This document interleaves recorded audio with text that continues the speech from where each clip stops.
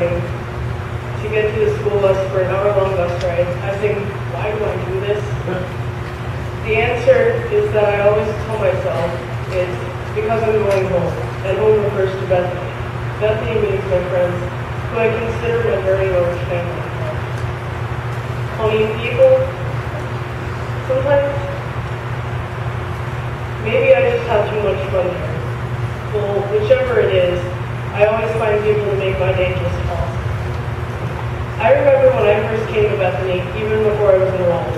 I shadowed for 2 days in Miss Collier's class and Miss Cooper's.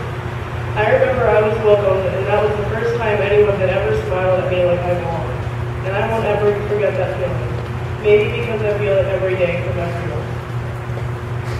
I know all the other speeches are about the students and whatever they all do, or we do, but nobody's is about the teachers.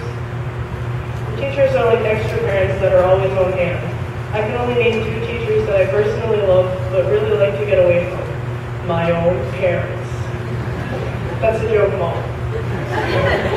No, I love all the teachers here at Bethany, and I'm never sad to leave. Or rather, you'll have to give me the food and put up a child gate for me, because I don't want to leave. I'll especially remembers all the stories Mr. H. tells us every class of IPS. Yes, I actually listen and enjoy them people. His humor isn't always recognized, but Mr. Bruce's humor also needs recognition. We always play a game where he will ask me what comes to mind first, which either ranges from a potato to Steve Jobs. Miss Miss Aubrey.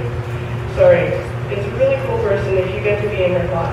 An example, I didn't get caught up with my reciprocal teaching, where we had to teach the class about a certain book, and instead of making me write out all of the words, which takes a while, she let me tell her the answers, taking time from her lunch and break hour.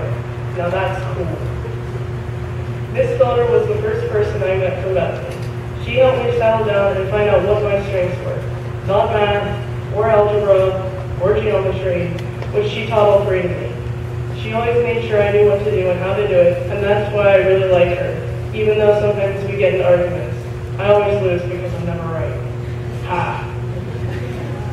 Senora Schwalbach always finds a way to make sure I get the best grades in her class, offering new ideas and special ways to study for tests, get homework done right and on time, and she makes sure I'm responsible, which I guess defeats the purpose. Again, is that not a cool person right there? The teachers here at Bethany are the ones that helped us 8th graders become who we are. Thank you.